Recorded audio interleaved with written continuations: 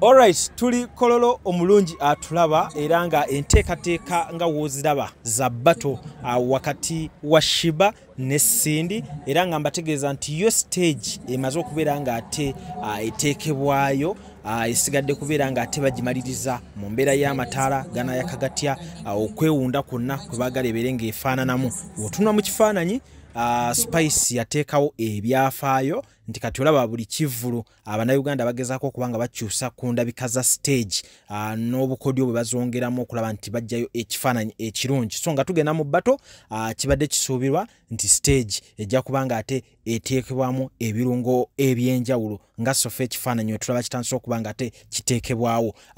Ttiimu ez'enjawulo zeegasse ku sound era nga wootunulira sound systems sofa zendaba wano olaba nga tezivudde mu kitongole kimu oba mu kampuni emu naye ng'olaba nti brand names za njawulo bonna beegasse okulaba nti tufuna sound asingira ddala kubanga wano we tugenda mulimu bazze nga beesunga kuwulira ku hiiti ezo ennyingi ezibadde zoogerwako ate era mu mbeera emu oba endala waliwo abeesunga okuwulira ku ddoboozi eryo yagamba nti nze akyasinze amavoko kossa n'okukuba olukoba ku lukoba. So kiro kigenda kubeera kiwanvu nnyo naye ng'era yegenda okubeera entiko y'ebyo byonna ebize byogerwa wakati wa Sheebah ne Cindy. Tiimu Cindy bagamba nti ffe abasinga tuyina omwami, tuyina abaana, tuyimbye ebbanga ddene, music gwe tuyimba quality tetuyimba quantity. Ate era nga ne tiimu Sheebaholics bagamba ffe mu hiiti ennyingi teri atweyimbamu we twogera ku mayumba naye atulaga ennyumba ye omwana alina eryato byonna bikoze ku myaka si mingi nnyo ate si mitono nnyo naye ng'era olaba nti okuva mu karaoke n'ofuuka Sheebah kyali tekitera kubeera kyangu nnyo nga tovudde mu kyaki nga tebiriimu ate simanyi oyise mu bandi eno byonna abikoze mu mbeera yakwegattagatta ate okulaba nti avaayo mu kifaananyi ngaawe mukiraba. So ebigambo byonna ngamba nti mwogere mukyalinayo ssaawa busaawa naye nga ebikolwa tubyetaaga ku stage lunaku lwa nkya tekyali kulanga kulala wasigadde ssaawa gibadde myezi nga tujja twogera ku kino kaakati twogera ssaawa busaawa. Funa wojja tiketi yo kuba zitundibwa essaawa eno obeere nga ate olinda bulinzi kulaba omudigido kyani kya Sheebah kyani kya Cindy. Ye Yolo Fest eteereddwamu ssente aba Victoria University ng'era njagala obategeeza nti olunaku olwaleero yo graduation etambudde bulungi abatikkiddwa tubayozaayoza. ndabyekaawo ku mukyala Farida Nakazibwe ayagala okulaba ku video yaabwe twagitaddeyo dda ku mukutu guno gwennyini. Ndabyeko ku enatela Ozi blood waffe mukwano gwaffe ano ku Carlton Music musomesa naye era yayongedde okubeera nga ate abangukira ku Victoria University naye musobola okubeera nga temwongera okumweyongeza. Ndabyeko ku muwala wa Maureen Nantume Witin Kongs webale kubeera nga ate oweesamama ekitiibwa webale kusoma. Maureen Nantume naye webale kubeera nga ate oweeredde omwana omutadde mu kifaananyi oyinza okusanga nga ne Maureen teyakituukamu barenewe just in case waba yatuukawo kweri eddala mwenna twongera okubeera nga tetukola ki tubayozaayoza. So tuli mu kubateekateeka ng'era mu nkola yaffe tujja tukikola tutandika n'okubajja ekifu ku maaso we tubalaga stage kitegeeza ki titujja kubalaga ne sound check mu maaso kaawo nga Cindy yeegezaamu tujja balaga amatala we gagenda okwaka mu kifo kino Kololo then tubalage enkeera abantu bajja kujja bambadde batya bajja kutuuka ssaawa mmeka.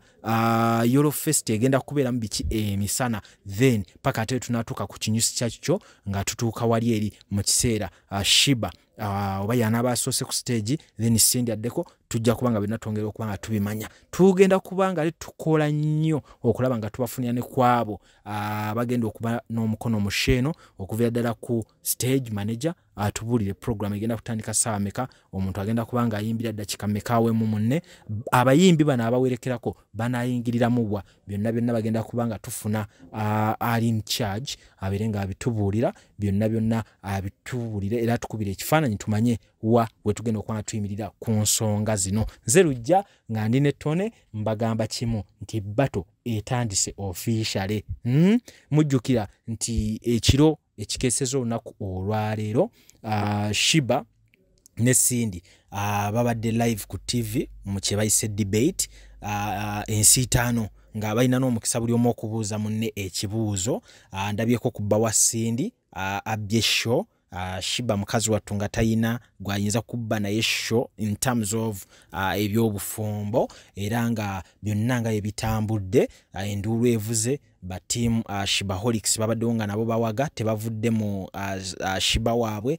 Sheebah abuuziza Cindy oba ayosheza Cindy ebibuuzo, Cindy nga mukakkamu nnyo era nga byayagala byaddamu byatayagala nga teri kumukaka kubiddamu. Onsifuna bulungi. So wakati mu mbeera Sheebah nga bafundikira ekiro kya debate yasigadde ku mulamwa gwa kulaba nti n'ennyumba ye agiyisawo. Yagamba ekyo kye kimu ku ebyo by'osobolaga omuntu nti okedde n'oyimba nobeera successful, abantu ne bakuwagira n'ozimba ennyumba. Kaakati munnaye gwe Cindy agamba nti naawe abantu bakuwagidde, ki kyolagawo mu mbeera ya talent ye ennyingi ebimba gy'okuba abantu. Nga omanyi Cindy ye yagambye nti Sheebah asobola okubeerawo nga akuriyetinze empire etaliimu talent. Bingi nnyo bye tukyasuubira, naye nga njagala okubategeeza nti kino kiri more of business than olutalo olwaddala, kuba mwe gye mutaabadde bano si nti nno oli tayita munne waayise tebakulimba, era nga ne ssente buli omu baatula ku mmeeza n'amanya z'alina okuba nga afuna. So kati kino kyanjawulo mukko.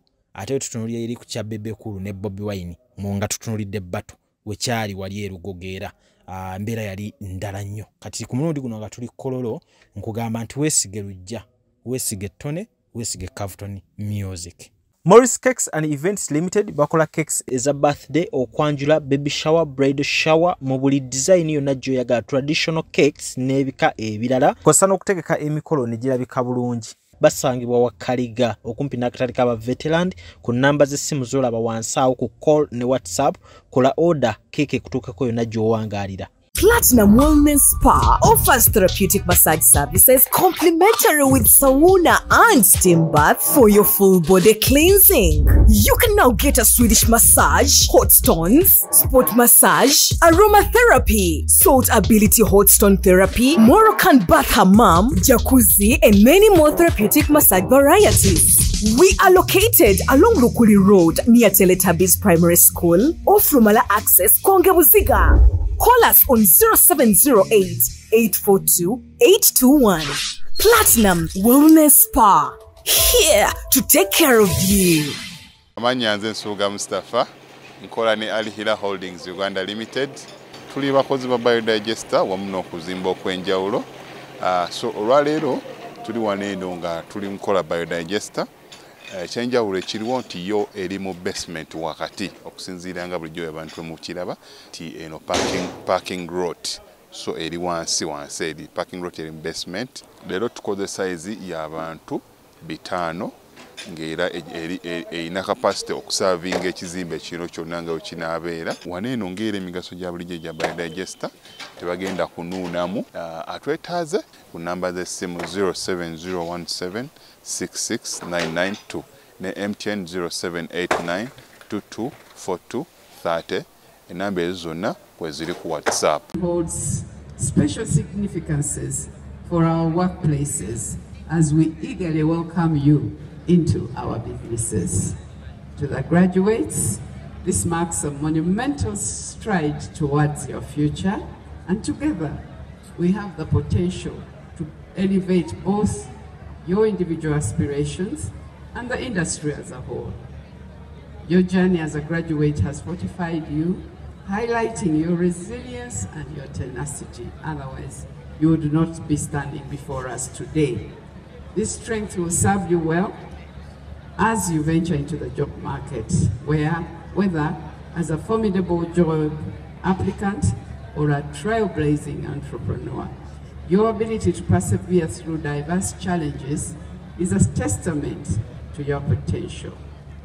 As you embark on your professional journey, I extend my heartfelt wishes for a fulfilling and successful career. May your path be illuminated by honesty and hard work, leading you to personal prosperity and contributing positively to the growth of the industries you engage with. I just wanted to add a point or two. You are now very knowledgeable. Please share. Don't keep this knowledge to yourself. In our businesses, share with those that you lead. Share with, and you yourself keep learning from those above you. I have found this very, very useful for me, and that's why I'm here. When I meet you on the street or I'm in trouble, I know very well you'll say, oh, that's Dr. Chigozi, and I must help her because she was here when I was graduating. And continue building networks, starting with the fellows you have around you, with the alumni of this university, but also with other people. Keep on growing your networks. They are always very useful. I thank you very much and I congratulate you. And may I add that your diploma was not mentioned, but be reminded that you are at the beginning of your growth. So you should be the next people to join the degree program. Victoria University is